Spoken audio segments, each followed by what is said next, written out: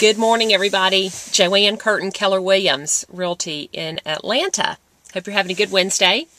Okay, I wanted to share an email that I got on Facebook last night from a client of ours. They're actually out of town.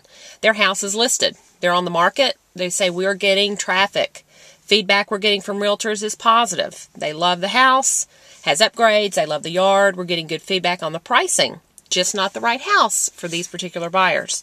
So what do?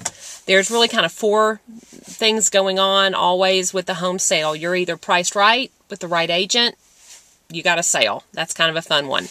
That's easy. The other one on the other side of the spectrum is your wrong price, wrong agent.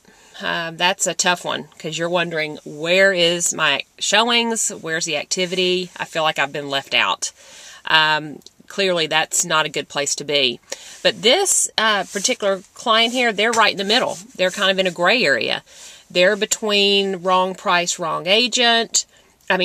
They're either wrong price, right agent, or wrong agent, right price. And that's a difficult place to know where you are.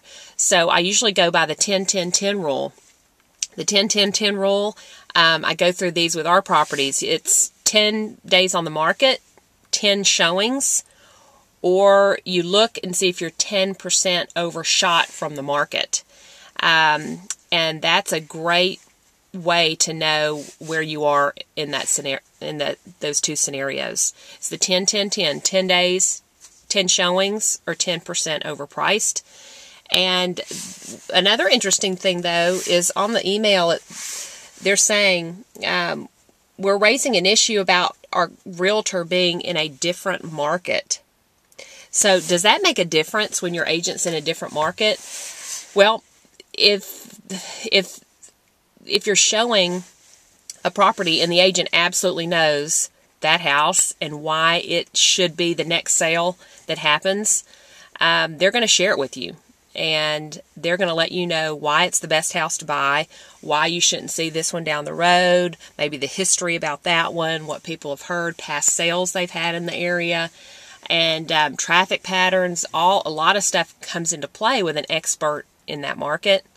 And if that listing agent's excited, the buyer's agent's excited, and they're passing that on to the buyer.